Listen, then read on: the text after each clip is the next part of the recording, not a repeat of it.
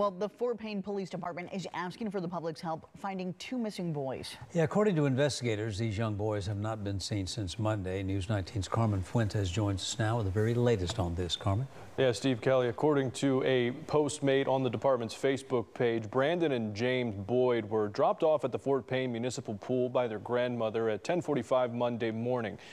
And when she went to go pick them back up later that day at 2:30 in the afternoon, they were not there. And see what had happened was since that time, though, Fort Payne PD has received reports that Brandon and James may have been seen near downtown Rainsville or in Collinsville near Cook's Barber Shop. The police posted these 4 photos of the 2 boys on their Facebook page, but we are still currently waiting to hear exactly which boy matches which picture. News 19 has also reached out to Fort Payne Police for more information on the boys, like their height and weight, but have so far not heard back. But in the meantime, anyone with any information regarding the whereabouts of these children are urged to call the Fort Payne Police Department immediately.